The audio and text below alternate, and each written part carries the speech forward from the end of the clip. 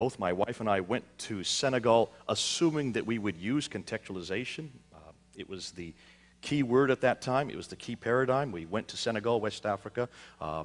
We found that the Muslims there wore grand boubous, so I bought many grand boubous. They're very expensive. There are these beautiful flowing robes with a beautiful filigree in the front, and they cost an awful lot of money. We were told we should go to the mosque, so we went to the mosque. We prayed with the Muslims in the mosque. We thought that this was being contextual.